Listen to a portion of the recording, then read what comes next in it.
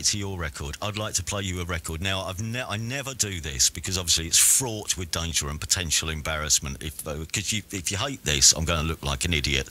But I listen to this single probably once every 3 months. It's from 1984. Have you ever heard of a band called the Folk Devils? No reason why you should.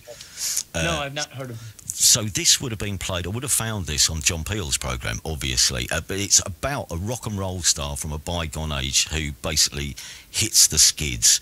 But musically, I thought you might like this, so fingers crossed. We'll play you a bit of this. It's by the Folk Devils, and this is called Hank Turns Blue. Wow, that's great. Yeah. I love that. Oh, my God. I wish I'd heard that 20 years ago. That's great. I'm really pleased you like it. Folk Devils, 1984. By the way, it wasn't a reference to your hair. Hank Turns Blue is the title of it.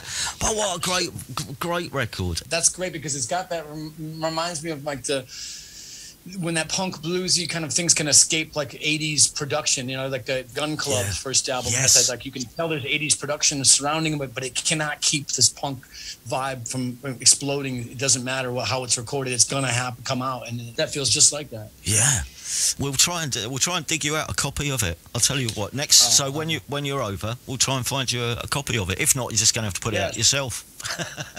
I might have to. Hold on, yeah. What?